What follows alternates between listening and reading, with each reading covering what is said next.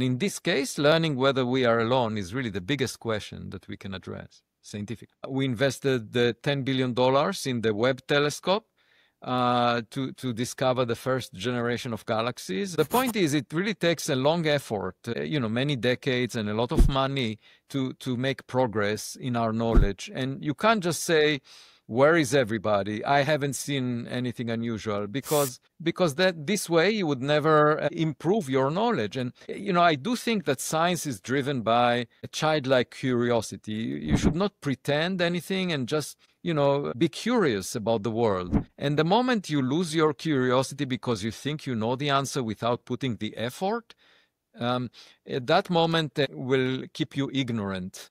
So you might get accolades, you might get awards, honors, you might feel good about yourself. But to me, all of this is really secondary to learning something new. And in this case, learning whether we are alone is really the biggest question that we can address scientifically.